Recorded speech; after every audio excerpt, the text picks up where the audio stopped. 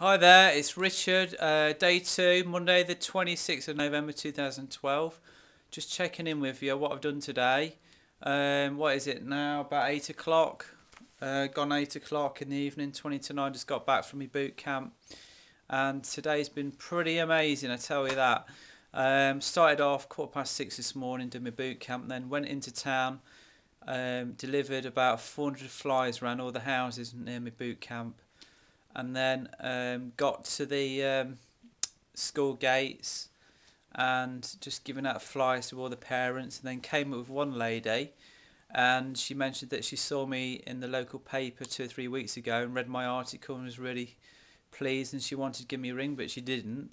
But there I was with a flyer and we was talking about it. Now I've booked up a free one-to-one wellness evaluation, so she looks like she's going to be a really good client. She's keen with personal training at home, or she might do the boot camp, I'm not sure yet. So that was really good.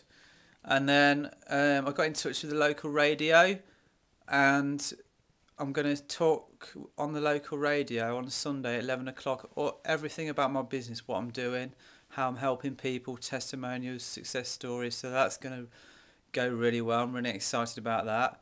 And then I got this other idea about doing a health and wellness exhibition.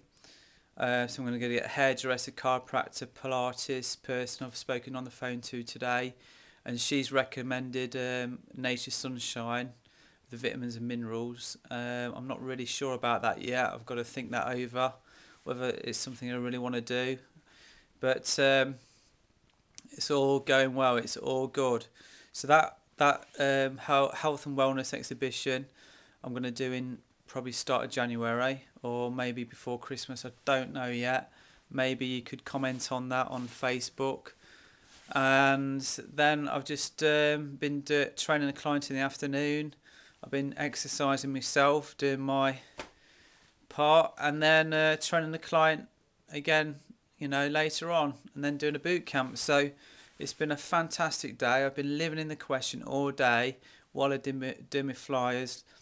So how many clients will I be attracting right now? How does it get any better than this?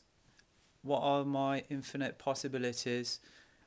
All this living in the question really does work. So every time I keep asking the questions, the phone goes, or I meet someone in the street and we get talking. So it really does good. You just got to be consistent with it, and that's what it's all about, anyway. All right then, see you tomorrow, day 3.